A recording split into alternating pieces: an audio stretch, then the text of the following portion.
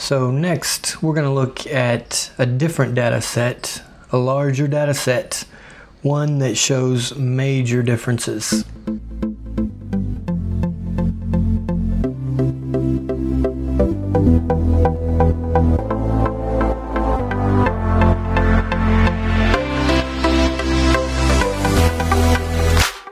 We'll first take a look in Agisoft. Here I have 4 different projects or 4 different data sets inside of one project in Agisoft. This is 150 acres and it's about 535 cameras or images. I had 4 flights. Each one of those flights was about the same. So we're going to take a look at how to view all 4 data sets at one time and then how you can merge them. Then we're going to take a look at the same method in Pix4d. Alright, so first you click on this icon up here and it'll show you all 4 data sets. The first thing you might notice is that they are not all perfectly aligned. So you click on Align Chunks.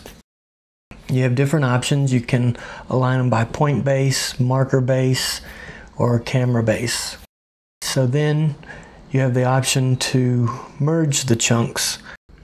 One thing I really like about Agisoft is that you don't always have to have the dense point cloud.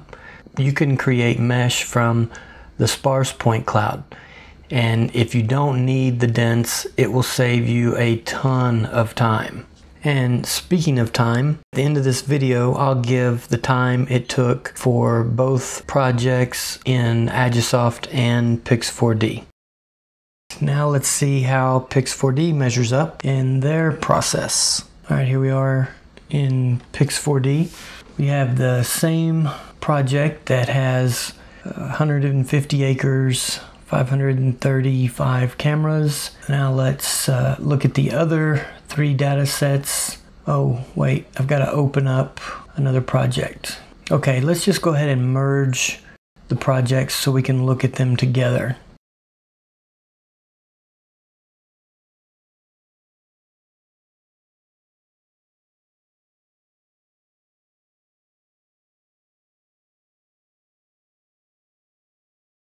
Check that one. All right, now here we go. Let's take a look. There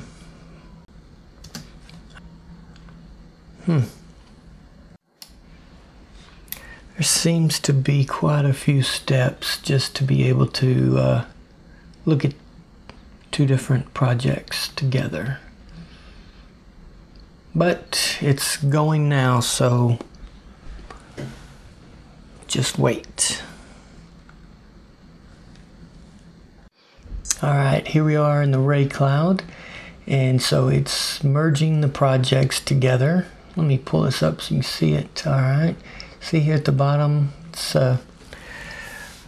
still processing, merging them together.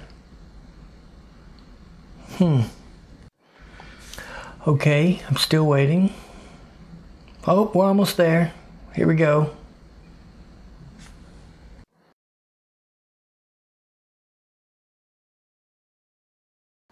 Okay, maybe I was wrong. So, how about this?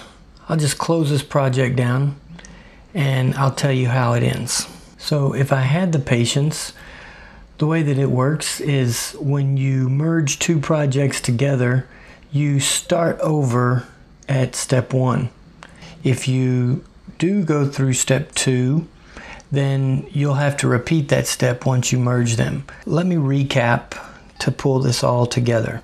Agisoft allows you to run multiple data sets in one project. You can run each data set all the way through the different processes that it needs and then merge them at the end. That saves your computer resources, allowing you to do more with less. Pix4d makes you go through step 1, then merge projects to complete step 2 and 3 as one large project.